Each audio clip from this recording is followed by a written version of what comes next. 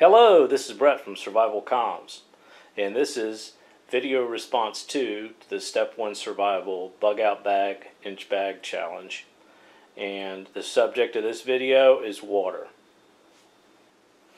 Now, with this system right here, which the entire system you see here weighs 21 ounces and has several redundancies built into it. And it performs 4 important functions, which is the collection of water, the treatment of water, the transport of water, and the consumption of water. Now, as far as transport is concerned, this system provides me the capability to transport a gallon of water on or about my person, ready for use. And that is facilitated with the hydration bladder and with the titanium water bottle. And here is the contents of my kit laid out. So let's talk about collection options. You know, we often picture water supplies looking like this.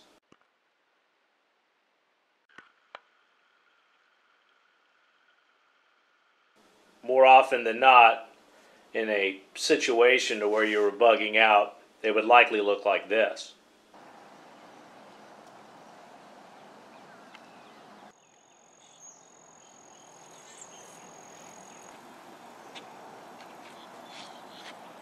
In my opinion, bugging out is a stealth camping exercise where you could have life or death consequences with being discovered in your campsite or when you're on the move. So, water collection, I believe in bulk collection. I believe in going to a source of water once, collecting all the water you need, and then relocating to an area of concealment to treat your water. This is a 2.5 gallon Ziploc bag. And this is my main bulk collection device right here. You merely open it up, fill it with water,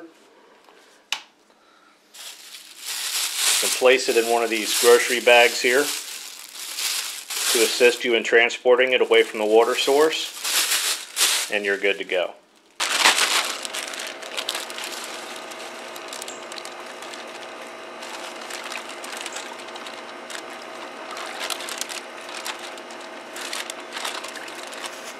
And collect our water. You can see we've got almost a gallon of water right there, and you can see it's not going anywhere with the zip closure.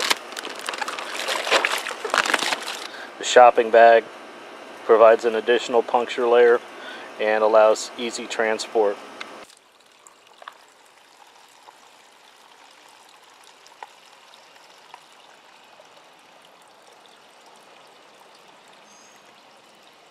This is a 2-quart Sawyer bag that I have configured for my gravity feed filter setup. I merely punched holes in the end of it, made an incision along the back side of it, essentially turning this into a very large funnel. And this also facilitates water collection, where you could scoop this with water quickly, grasp it by this, and take it away.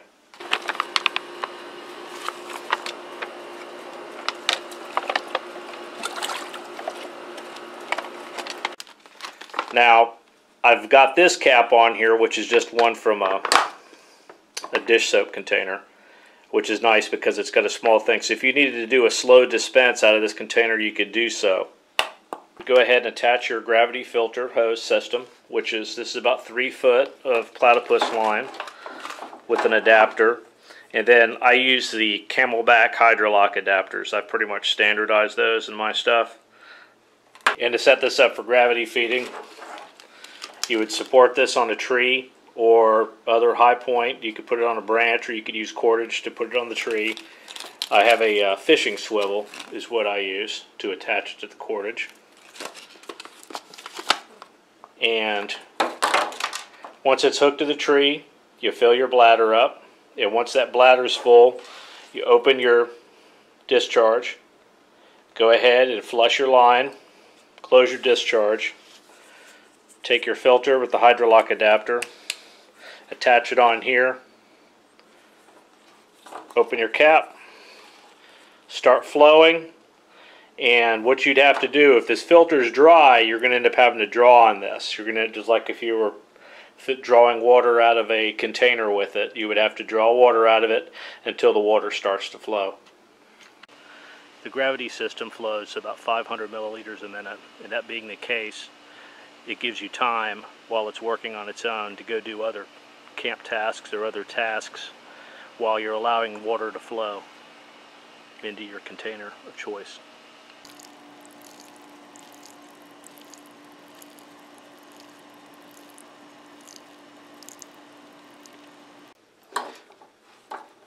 I can disconnect the filter from here to allow me to connect this to a water bottle or another squeeze bladder as originally intended.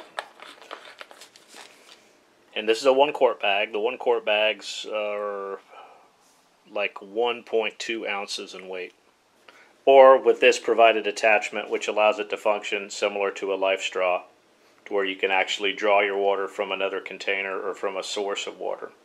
I'm not big on laying down on the ground and proning out and drinking water from a water source, but if necessary, you could certainly do so with this.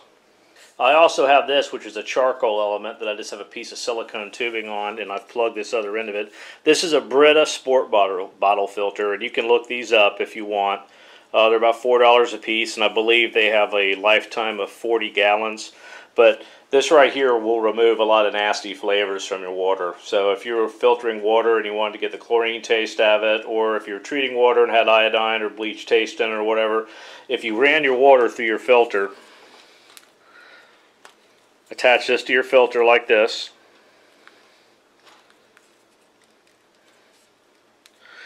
You can allow your gravity system to feed through here, or you can actually hook this up as a squeeze system and push water through this charcoal element.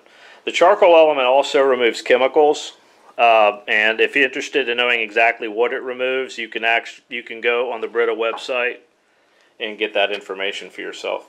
I carry an additional 64-ounce Sawyer bag. This one is unmodified except for punching the holes for using cordage with it, and I also have a sport bottle cap that's similar to the one from the Smart Water bottle, and if I'm filling this with clean water, it just plugs in on the top of it right here like that. You want to crack it a little bit so it allows the air inside this container to be displaced by the water. Okay, these are the accessories I would carry here. I carry one extra cap. I use a syringe to clean my Sawyer. I believe that the syringe does a better job than using the sport bottle cap with a sport bottle or the squeeze reservoir, which I could certainly do so with that if this was ever lost. Cordage for the 7-foot of 550 cord. And I have several of these right here, which are your small binder clips. The silicone funnel is a multi-function item. If I put the clip on the base of it here, I can use this to collect water from a very poor water source if necessary.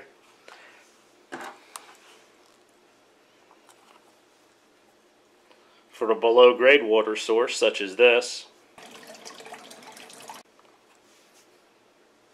I could set this up as a pitcher type bucket. We're going to invert our funnel. Flip up one end of the binder clip like that. Just make a round turn. Don't make a half hitch. And fold it down just like that there. So you can see how we pre-rigged it. Okay, now we're lowering it down. Now we watch it fills. It unclips itself and we hoist it up. Every time the funnel comes up, it's pulling up about 8 ounces of water. So it's not a very fast process. But it seems to work pretty good. Again, lower it down. And there we have it. I can place a piece of cotton material on this right here, and it gives it a large mouth opening to fill and pre-filter water for containers that have a smaller opening. And by turning it inside out, it looks like a little bunt pan, but you have a cup. I carry iodine in my first aid kit, so I have this eyedropper right here, and I can use this for iodine or bleach or whatever I happen to have on hand to treat water as the need arises. This all gets transported in this mesh sack, which allows it to dry. This is a 700 milliliter titanium bottle. The cap actually weighs more than the bottle itself. But you can boil water in this, and you can also transport water in this, and consume water from this container, of course. And it weighs absolutely nothing. Now, this is replacing my stainless steel bottle. I just bought this the other day, and I've had this thing for a while. And this bottle here, although the capacity is, of course, less than this one here by about 12 ounces, the weight of it is so much less. This weighs about 11 ounces. This weighs 5 ounces. And this is my bladder system. I drink a lot of water on the move, and I use a hydration system every single day. I mean, it's hot where I live, so I'm constantly drinking water, and this allows me to do so. Now, the Geiger rig is a great system. Now, I use it in this configuration right here. I do not use it with the bulb that comes with it. If you look at a Geiger rig review, they've got a bulb, and you can pressurize the second chamber in this bladder, and it becomes almost like an infusion pump, and it pressurizes it. In just using it as a hydration bladder, I've never found that to be advantageous. So to save the weight, I've left that behind. The bladder itself is a great design. It's extremely durable.